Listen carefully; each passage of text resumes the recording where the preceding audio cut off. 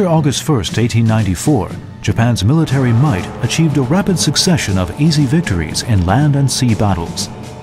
On September 15th, the Japanese army decisively defeated Chinese forces at Pyongyang, Korea.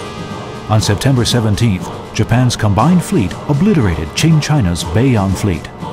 And on November 22nd, the Chinese military base at Port Arthur fell to the Japanese. Japan's victory was imminent.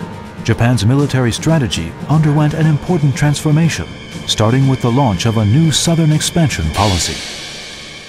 On November 26th, the Japanese foreign minister wrote to the Prime Minister, expressing the view that we should not miss this opportunity to flexibly use our naval and land forces to attack Shanhai Guan, Taiwan, and Weihai Wei.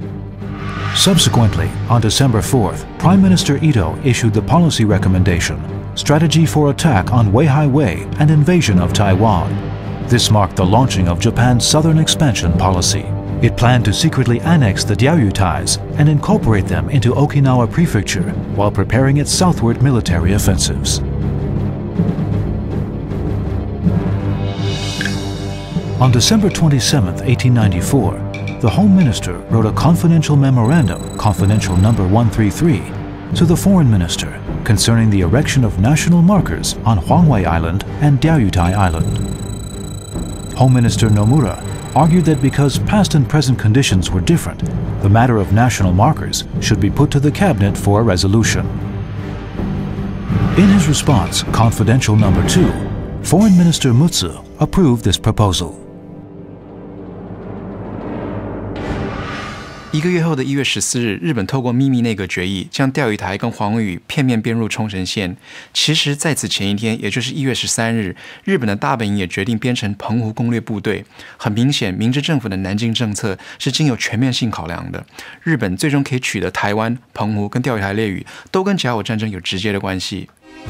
Anticipating Qing China's defeat in the war, the secret Japanese cabinet decision of January 14, 1895, approved Okinawa Prefecture's installment of national markers on the Diaoyutais.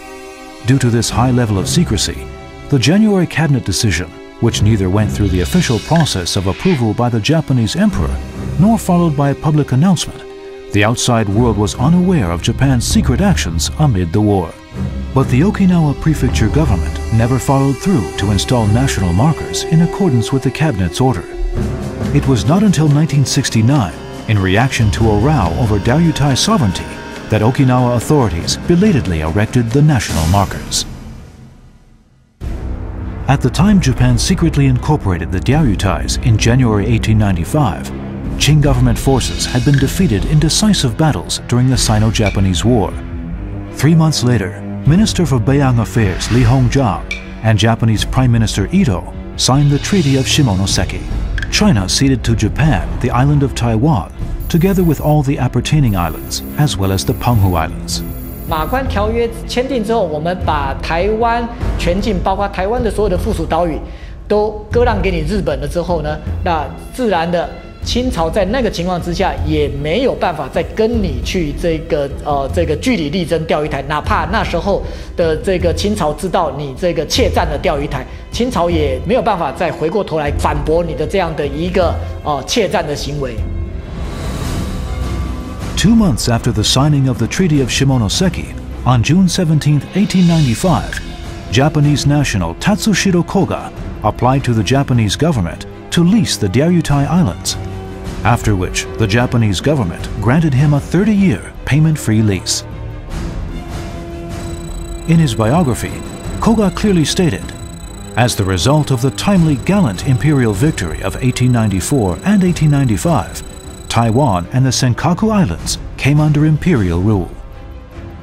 Thus Koga, who was the most directly involved individual, in his own writing expressed the taken-for-granted assumption that Japan had acquired the Diaoyutais as a prize of war. 甲午战争结束后的日本官方文献也将钓鱼台来历说得十分清楚。今天现存于冲绳县立图书馆有一本冲绳县水产官员在1913年编纂的宫古郡八重山郡渔业调查书，它里面就提到古贺要开拓钓鱼台，向政府申请租借的情形。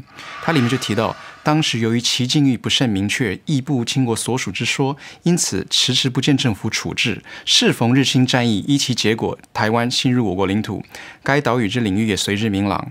很明显，当时古贺氏本人以及冲绳县水产官员对于钓鱼台的来历有一致的认识，也就是日本当时是因为甲午战争战胜而取得钓鱼台列屿。Indeed, careful review of Meiji period historical documents relating to the Sino-Japanese War of 1894 to 1895 reveal that Japan acquired the Diaoyutais, Penghu, and Taiwan as booty of war.